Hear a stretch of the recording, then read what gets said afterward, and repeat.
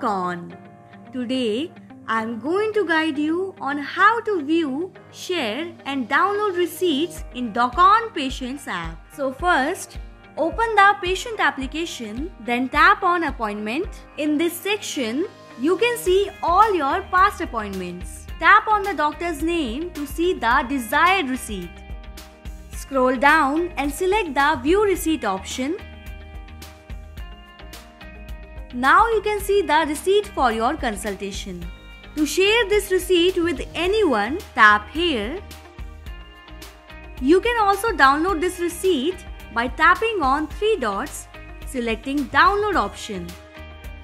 And hey, it's done! You can call on this number for any queries. Thanks for watching. Stay tuned and don't forget to like and subscribe to Docon.